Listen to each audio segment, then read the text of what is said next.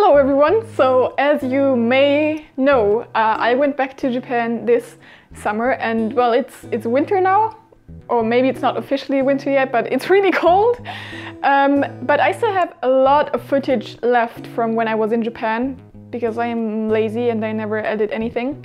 And today I wanted to show you some of that footage. But I have another announcement to make. So today is November 30. I mean, okay, by the time I upload this, it will probably not be November 30 anymore. But still, today is November 30, which is the day that I promised I will pick the winner of the giveaway for the Japanese sweets.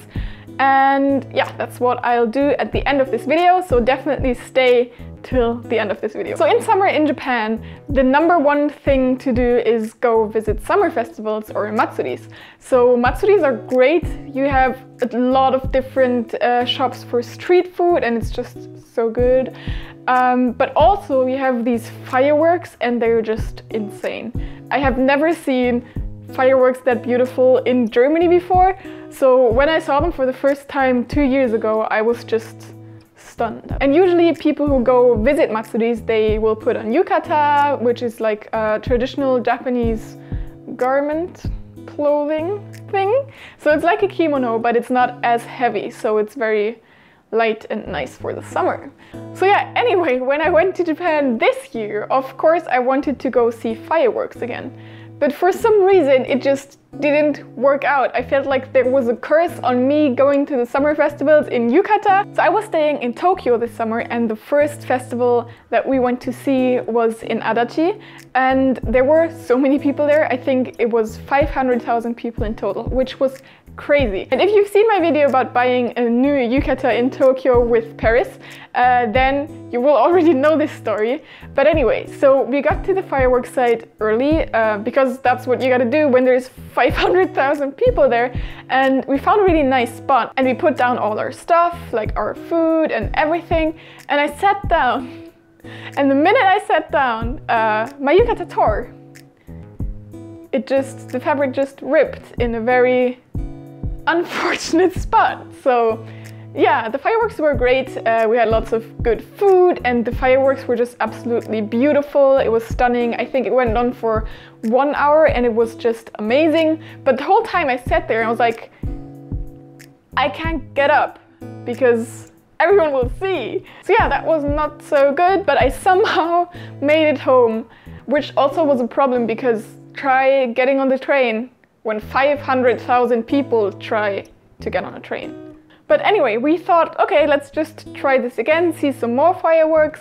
And so I went to buy a new yukata with Paris and then we wanted to go to the Sumidagawa fireworks, which are the biggest fireworks in all of Japan, I think. So they expected 1 million people to visit these. But for this it was a bit better because so Adachi was just one side, so everyone was at the same riverbank watching it. But for Sumidagawa it was supposed to be a bit more scattered, so you could see it from a lot of different places. So yeah, we did all our preparations, we bought food, we looked up the best spot to see the fireworks and we put on our yukata and we went there. But yeah, it did not go as planned at all, so you will see that now.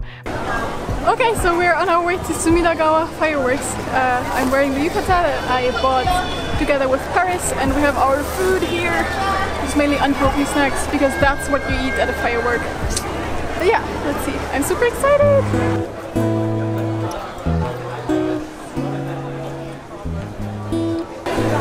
Okay, we arrived, but it's raining super hard, so we can't leave. So now we're just waiting here at the station eating our karage.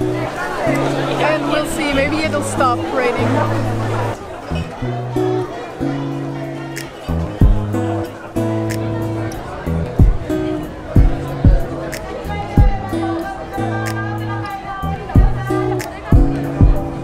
We didn't bring any of it, so we're just walking to the back. I think we can definitely borrow them.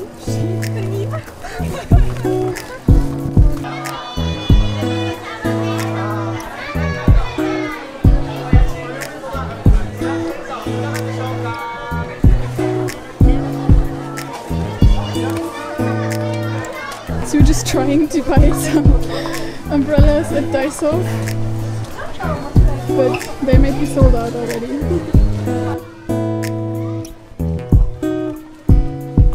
Umbrellas are sold out everywhere, so we just continue to use our sheet thingy as a tent.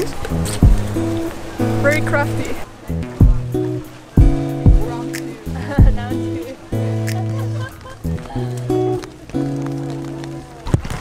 This isn't working at all. Oh my god.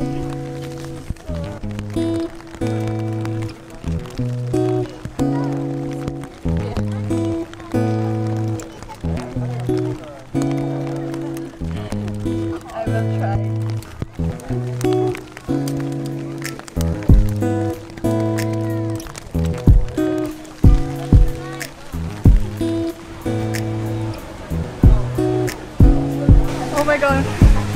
We decided to go back home because it's not stopping and it's getting worse actually, and there was thunder and everything's sticky and wet, so we're just leaving. So sad. So those were Sumidagawa fireworks for me.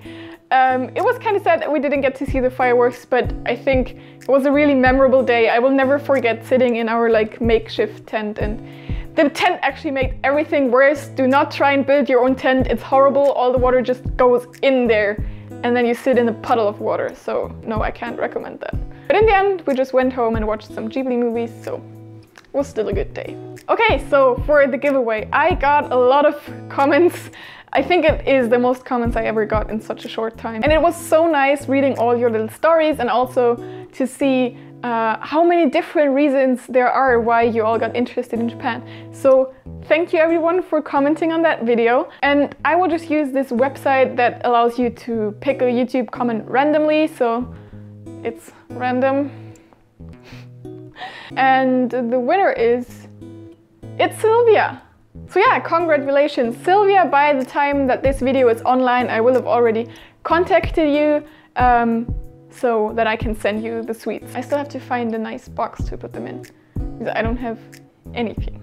But yeah, that was it for today's video. I hope you enjoyed it, and I'm already working on the new one actually. So the next one will also be leftover footage from Japan, but I also have a very big announcement to make in the next one, so stay. Also, I have a very big announcement to make in that one, so be, I don't know, look forward to it, be excited, be happy, have a nice whatever.